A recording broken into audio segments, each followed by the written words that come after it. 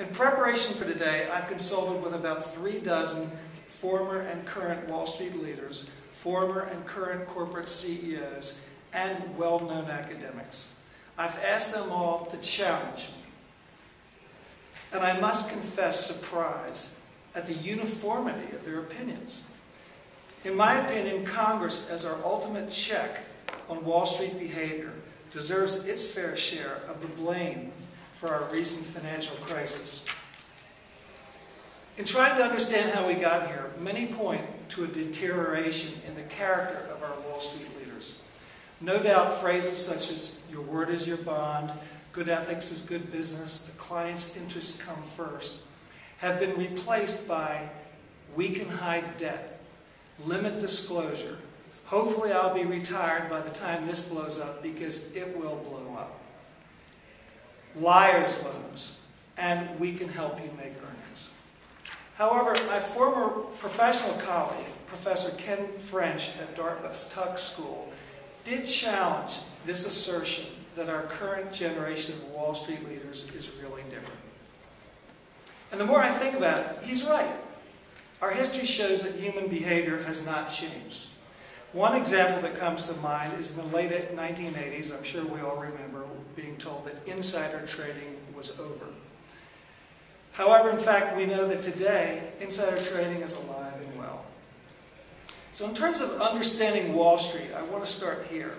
In my opinion, while Wall Street certainly doesn't own Congress, it operates in an environment where it thinks it does. As a former managing director at 2 major Wall Street firms, I remember the pressure from both to contribute to our political action committees.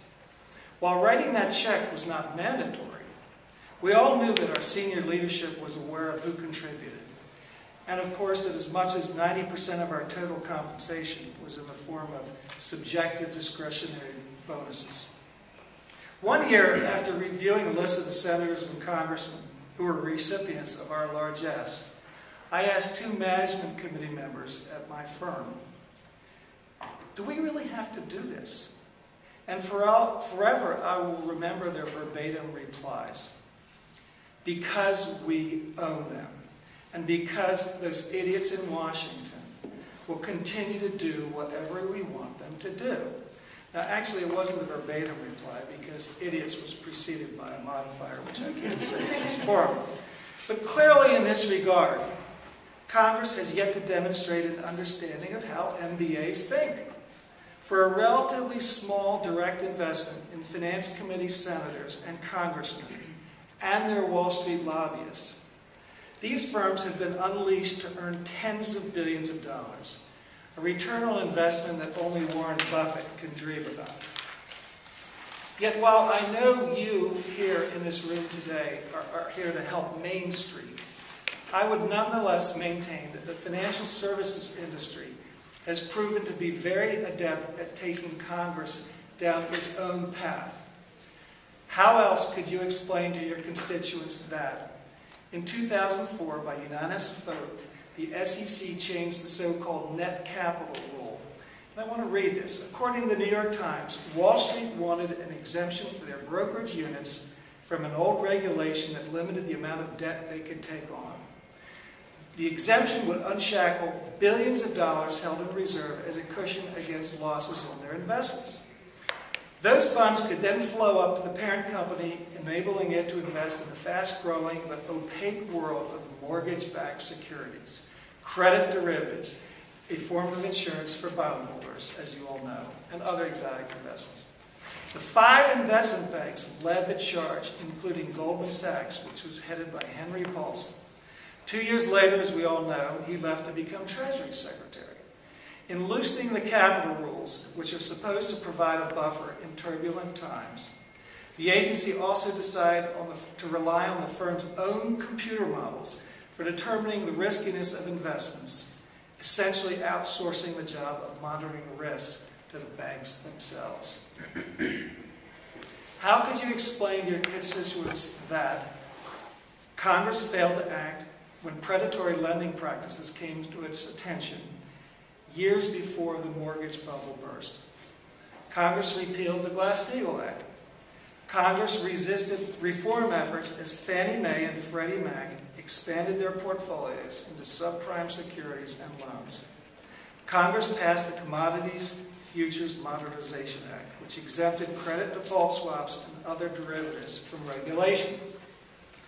Congress watched our once trusted rating agencies clearly place their own interests before investors' interests.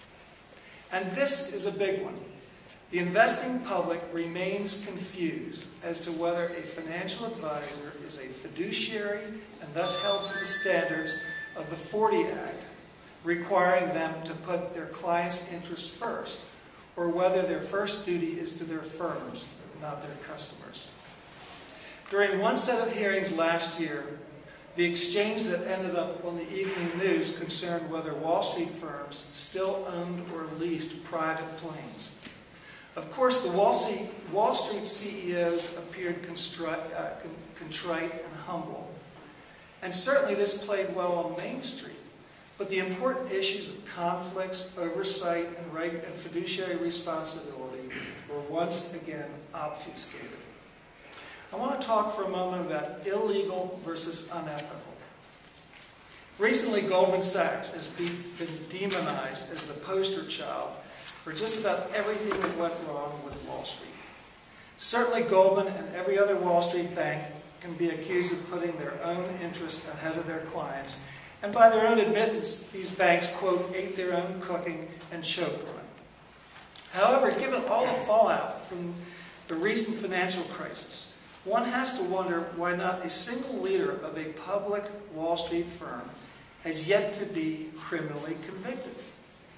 Wall Street's new generation of leaders has proven to be extremely adept at practicing unethical behavior without crossing the illegal line. One of the more recent examples is the accusation that Goldman Sachs bet against its customers in the CDO market. Success in institutional sales on Wall Street is determined by relationships, which are built upon mutual trust. It should work so that an effective Wall Street institutional salesperson becomes an extension of the client portfolio manager's decision-making process. The salesman comes to the portfolio manager with ideas and research. The portfolio manager then responds with feedback, which helps the broker-dealer's trading desk buy and sell securities, thereby creating liquidity for our capital markets, and determine the right price for new issue securities to clear the market. When transactions occur between these sophisticated counterparties, sparring is part of the process. But it's respectful sparring, and it's based upon trust. Your word is your bond. If in fact Goldman Sachs marketed securities as underwriter and simultaneously bet against those same securities, thereby driving their prices down, then a trust was broken. What rational investor would buy securities from you knowing that you were betting against them at the same time? While that behavior may not have been illegal, most certainly it was unethical. Decades ago, when a Wall Street firm was offsides with an institutional investor, that investor would pull the wire, put the account in the penalty box, or terminate the relationship. In recent years, as we know, there's been a consolidation of Wall Street firms. The big have gotten bigger. Today, many institutional investors tolerate this unethical behavior because a firm like Goldman Sachs is too big to put in the penalty box. That institutional investor doesn't have as many alternatives today and can't risk not having access to the broad menu of products that a firm like Goldman Sachs could offer them. Anyone who understands the Wall Street institutional sales process knows that to market securities to any class of investor and simultaneously bet against them is not doing God's work.